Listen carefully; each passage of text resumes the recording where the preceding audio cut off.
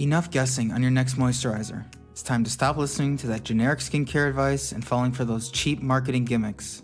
Let's get you on track to get that glass skin we all want. Hey, welcome to the channel.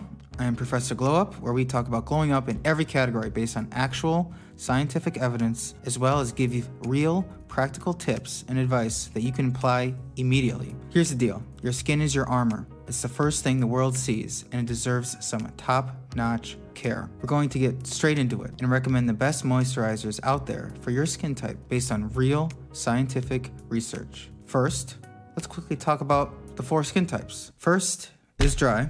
How do you know if you have dry skin? Your skin looks and feels rough, feels flaky, itchy, it's red, and it has cracks. Next is oily.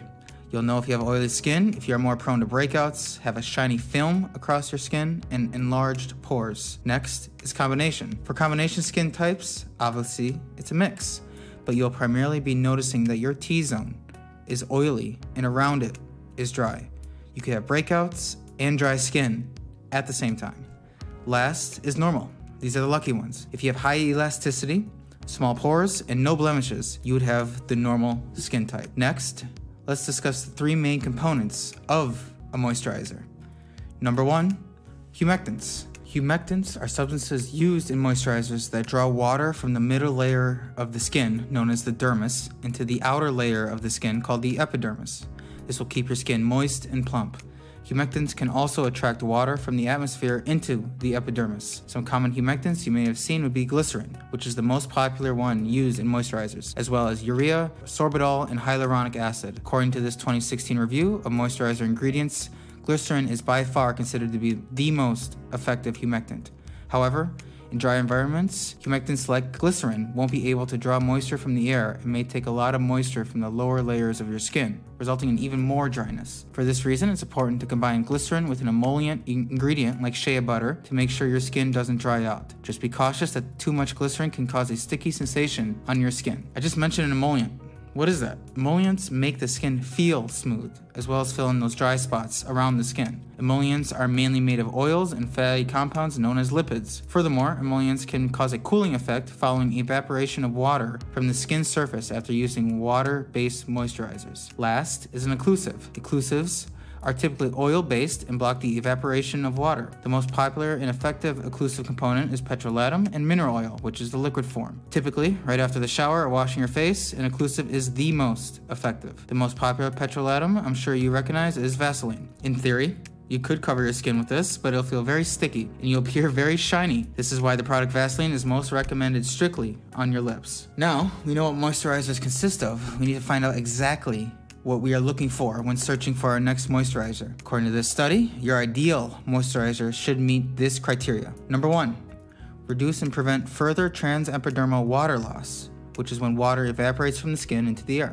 Number 2, restore the lipid barrier, which means duplicating and enhancing the skin's moisturizing retention process. Number 3, it needs to be hypoallergenic, non-sensitizing, and fragrance-free, because for a lot of people, this can cause irritation. Number 4, it needs to be absorbed immediately, providing that immediate hydration that we all want. Number 5, it has to be cosmetically acceptable. And 6, of course, it needs to be affordable. Now, knowing that criteria, let's choose the right moisturizer for different skin types. Dry skin. For dry skin, we recommend moisturizers rich in occlusives and emollients. According to this study, emollients are extremely important for dry skin. If you have dry skin, it might be a necessity to have at least one good occlusive higher up on your ingredient list.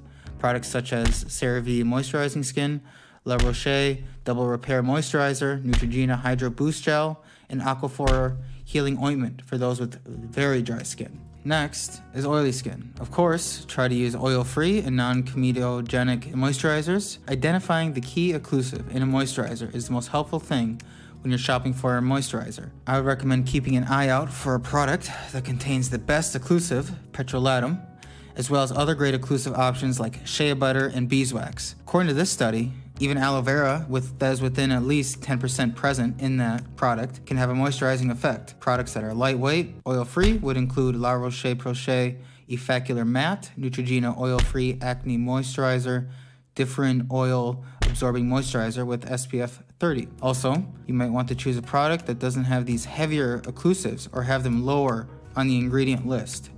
Next is combination skin. Combination is a little tricky because you don't want to have one lotion for the dry area and one for the oil. That'll be counterproductive. We want lightweight, oil-free, preferably gel-based products that won't leave you feeling greasy nor dry you up. Some products would include Clinique Dramatically Different Moisturizing Gel, Toleraine Double Repair Matte Face Moisturizer, and Neutrogena Oil-Free Moisture. Next, normal skin. These are, the lucky ones. Similar to combination, but instead of gel-based, we want cream-based. If you're on the more dry side, these will include Kiehl's Ultra Facial Cream with squalene, Aveeno Daily Moisturizer Face Cream, and Elta MD UV Clear Broad Spectrum SPF 46. Now, I had mentioned earlier about the ingredient list. In most countries, skincare ingredient lists are ordered in reverse order for ingredients included above 1%. So that means that the ingredient that are listed on the top has the highest concentration. Of course, this all comes with trial and error. Start where you believe is the best fit for you. Then, if you aren't satisfied, try a new one. You think it might be a better fit. Over time, you'll find the perfect one to get you that glass skin look we all want. This includes other skincare products like cleansers. If you want to see the breakdown of cleansers, make sure to check out that video. Links in bio. Let me know what skin type you have in the comments and what products you have tried with success and or fail. Thanks for watching, and I'll see you next time.